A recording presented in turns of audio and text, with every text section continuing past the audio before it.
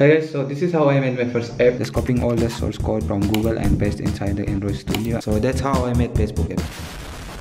And I don't know who's Mark Zuckerberg.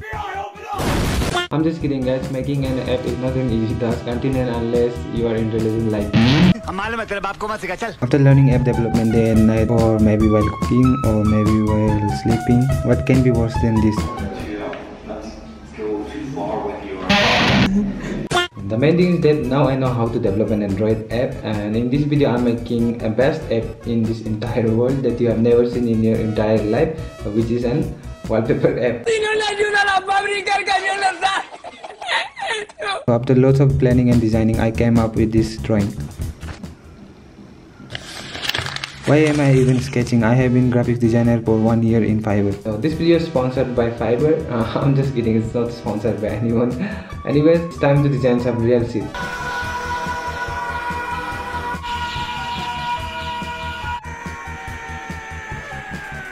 So let's start building an app. I created a new project, best wallpaper app in this entire world. First I need is a navigation bar. For the navigation bar I need 4 fragments so it can be easily switched between fragments while pressing the button icon. So I created 4 different fragments, one for the home segment and one for the category segment and also for the download segment and the last for the setting option. After a couple minutes of coding, the navigation bar worked perfectly.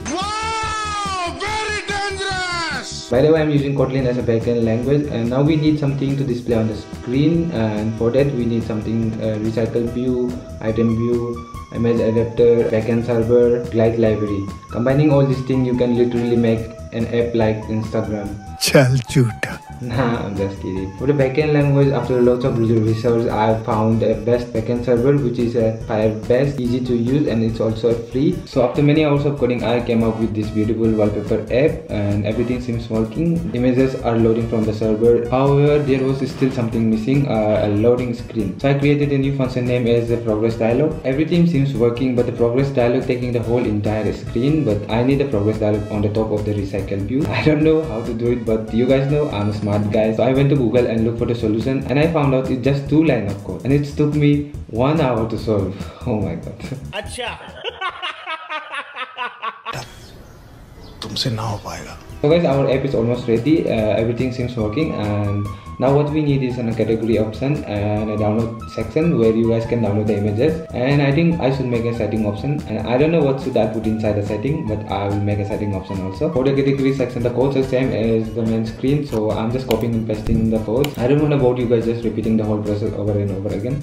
So this is how the category section will look. So once again I dive into the Android Studio. To create a download section, I need to create a new activity that will store all the images. In order to view the full image, I need one more activity where user can interact with the apply button and set the wallpaper as their home screen. So couple hours of coding and smashing my keyboard, I finally finished my download section. So here's the logic. When the user click on the image, it will redirect to URL of particular image which is uploaded to the server, and when the user click on apply button, it will set particular image as the home screen wallpaper. So hey guys, after 1 week of coding, I finally done with my app. I'd love to do more, but making this kind of app is so boring, especially if you are dealing with the images.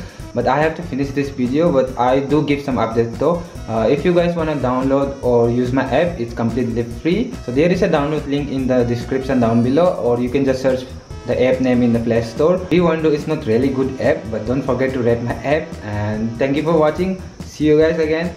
Love you. Bye bye.